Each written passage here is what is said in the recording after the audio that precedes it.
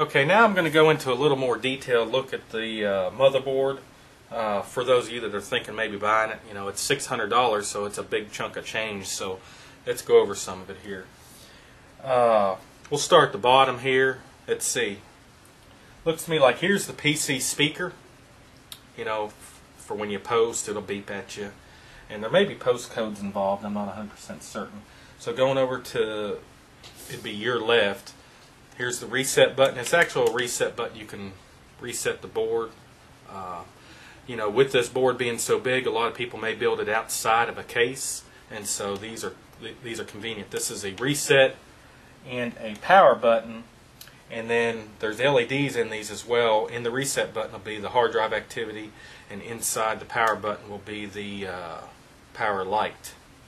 Next to it you have a CMOS clear button, so if you do some overclock and it doesn't work and you need to help at the post, you just push that down and it resets your BIOS settings. Here's some fan header connections. They are 3-pin and they're probably controlled from the BIOS. Next, here are some internal USB 2.0 headers. So if the case you're putting it in has USBs on the front of the case, you hook them in here. You then have the post LED codes. When you turn your computer on, it'll go through a bunch of numbers, and if it hangs for any reason, there'll be a number in this window, and you can use that to determine, using your manual that came with the motherboard, what's got you, whether it be your memory or graphics card not showing up or something. Okay, moving over to your left more, here is the front panel header, which of course has your hard drive LED, which is the yellow, the power LED, which is the green, the power switch is the red, and the reset button is the blue. And then moving over further, this is where the ECP, that piece that did not come with it that they will ship later, that connects there. Then you have a BIOS select switch, which I didn't know it had. So you can change BIOS. So if you, the reason that's important is, let's say I flash my BIOS and for whatever reason the BIOS doesn't take, normally you can brick a motherboard. It won't be worth anything. You've got to send it in. But this will allow you to recover the BIOS by going to a separate BIOS and then getting it to post and then redoing the BIOS again on the one that you failed. So that is an excellent feature there. Okay, moving up a little bit. These are the serial ATA ports. Now you'll notice they're different colors. The red is going to be the new serial ATA 3.0, which is the 6 gigabits per second slots. And then all the rest of the black are the normal serial ATA 2.0. So that's very helpful. I have a Crucial C300 SSD that I've not been able to put or connect to a serial ATA 3.0 yet, and so I will get to test that with this board. If you can believe it, they have an IDE connection here. So those of you that are still using IDE, which I can't imagine if you're going to buy this motherboard you're going to use IDE, you have that available to you. Here's your 24 ATX power, and above here is the PCI Express disabling slots, which I talked about on just a little earlier. You move this pin over and it will disable this slot. The next one will disable this slot, and it goes on down. So that's for troubleshooting, and it's very handy if you're using water cooling. You have another fan header, and then you have the what's called the EVGA Easy Voltage connectors. And so if you see those little contact patches there, you can actually take a voltmeter and place it on those spots, and it will tell you the voltage for different items such as your PLL voltage, your CPU voltage, by going down through there. You have more fan headers. This one actually is a 3-pin, you know, a normal 3-pin header. It also looks like it has a PWM, a 4-pin header as well. That's if you're using air cooling for this CPU, you would plug it in there. Then you have an optional 6-pin PCI Express for CPU that gives you extra. Oh, I'm not even on the screen here. If you go up, then you got your 6-pin PCI Express connection. That gives you extra power to this CPU right there. And then you have your 8-volt pin, or your 8-pin 12-volt power, which is your primary extra power for this CPU. You have to hook this one up. This one is optional.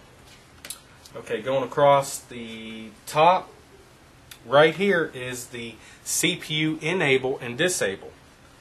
So I guess If you only are using your board, I don't know if you can see that there, and you're only going to populate one slot, you can enable or disable either of these two. So you can run this board with actually only one Xeon processor, although it does have to be a Xeon processor.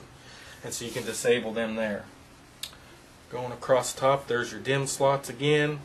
Here's another 4-pin PWM fan header for this if you're using air cooling.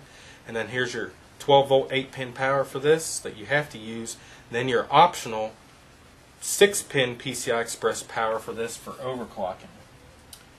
And let me see here. What is this? That is a 6-pin required for multi-GPU. So you have to plug this up. If you read on it, it says required 6-pin connector required for multi-GPU. So you have to use that even though it has a cover on it. Okay. You have some, this is optional floppy power connection. And I'm looking, did I miss anything else? No, I think that about gets it. So let's go ahead to the import or the input-output backplate. Okay, now moving to the input-output bracket on the back. Let's go over what we got here. Here we have our old trusty PS2 keyboard connection, which I don't know of anyone who uses that anymore. Most people have USB keyboards. You have two USB 2.0 connections, and then next to it is a red. It is an external reset CMOS button, which is convenient, especially if the motherboard is going to be in a case.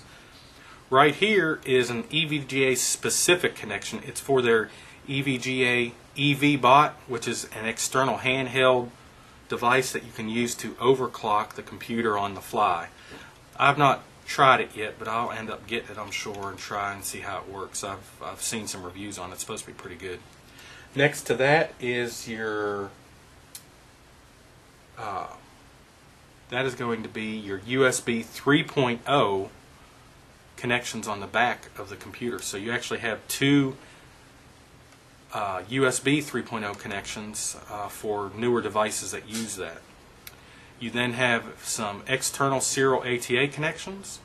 You have 2 gigabit controllers or connections, and you have a total of 4 USB 2.0 connections underneath those. And then you have the, I think this is 8.1 audio. I'd have to look to be specific. Probably in next videos I'll look into that and see if that's, but it may be 5.1, 6.1, or 8.1, but I was thinking it was going to be 8.1. So there is a coverage of the back of the board.